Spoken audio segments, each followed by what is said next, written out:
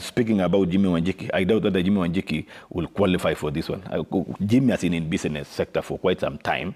He's now trying, but you see, the games he's bringing in, the issues of sponsoring, goonism, antagonism. I don't know whether it's going to give him a platform with this kind of generation, the Generation Z, who have got totally different perspective. They want to know where is their cut. They want to be assured of their employment. They want to be assured of sustainability. They want to be assured of good governance. And the best way is to have a sobriety on how to approach these issues. And you talked about Gen Z because it's because of their actions and coming out on the streets that largely compelled the government to make some concessions, including the withdrawal of the Finance Bill 2024. But he also mentioned, Honorable Ruto, that Odinga is not subscribed to trivial and petty politics, therefore talking about the broad-based government.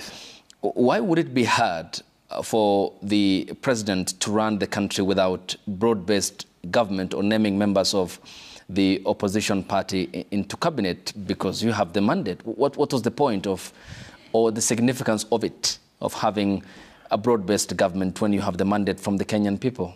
Remember when Kenyans said we need a president to listen? Do you know that narrative?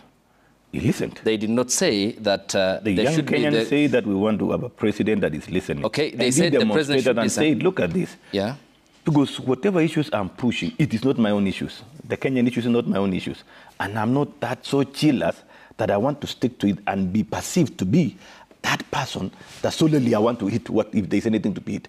But I want to allow a different mind, because this is Kenya. By saying, if I have somebody from the other quarter coming in and we sit together, it will give a different image. It will give a different picture. And I'm sure since then, already we've seen the language and the communication from the CS Treasury already is beginning to give another discourse on how to run the country. So the MP cases has said that Jimmy Wanjigi cannot be the president because he is an anarchist and he has been in business for so long and is trying to come into politics, but the antagonism of the goonism sponsoring activity will ruin his image in the Gen Z, and it's like this guy is trying to imply that indeed Jimmy Wanjigi sponsors the Gen Z, but in other previous videos we have seen Jimmy Wanjigi who was like an ally of Ruto in some way, but in the real sense that did not materialize, or it was like politics of betrayal at that time. Then now Jimmy Wanjigi has come back to haunt Ruto the same way he did 7 years ago, haunting Uhuru Kenyatta. So this guy is trying to gain into political influence, and he has really been warning Ruto each now and then. That means that this guy is trying to climb up the radar, and in Kenya, politics is the masses, finance, and the influence. So this guy has been using these methods to gain that ladder and is seemingly moving up and up, threatening the president is that he's going to come and storm the house and take them away. William Ruto, no, today I am coming for you because I believe Ruto must go. Asante sana.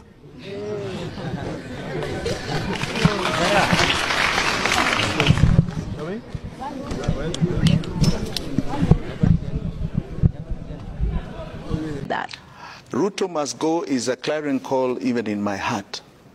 He must go. William Samoei Ruto cannot solve problems that he has helped create. He cannot. God will never even bless him with that. If you had the brain, you'd never have created them in the first place. He has created such problems in this country to do with money, to do with the economy of this nation. And I can tell you he's compounding it. He cannot solve it. He's part of the last wreck that has happened in the previous regime, and he's creating even more mess now. He cannot solve it. Every day William Ruto is in power, I want Kenyans to know, it is more and more pain. He has no solution to this. So how, because you have a copy of the Constitution of Kenya there, how would you propose he leaves office? He should resign like yesterday, and his government should resign. Rigathi Gachagua should resign. The speaker was already cancelled by Gen Z when they went to the floor. They, under Article 1, already took back that house called Parliament.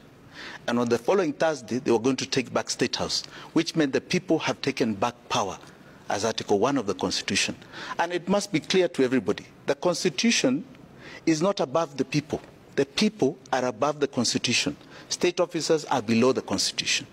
So it's the people first, the Constitution, and then state offices. All right, you say... So basically, Mr. The Jimmy courts Wanjigi today is not yet done with Ruto. have Even after he was upheld arrested, the this guy is Constitution going of this to come country. back as he has promised, and let's wait and see. And But you seem to be from trying to that live in case, an SMP era who says that has Jimmy long Wanjigi passed. is going nowhere. He's just making noise so that he can William gain Ruto, political recognition. why do you and fear me? influence the masses, but he said that the If you don't fear really me, recognize him be a because man. the Come and agency have deal with me shifted the properly. political of Kenya, Kiwanjani and ya the siasa. agency wants assurance Not of in the my future home, that their education, terrorizing careers, my and family, other and things. not in That's these what courts the agency are talking with trumped about, up not charges. the mimics and gimmicks which You Mr. are Jimmy Wanjigi afraid is putting that in we place. are That is redefining the alleged by politics that of this nation. KSS MP.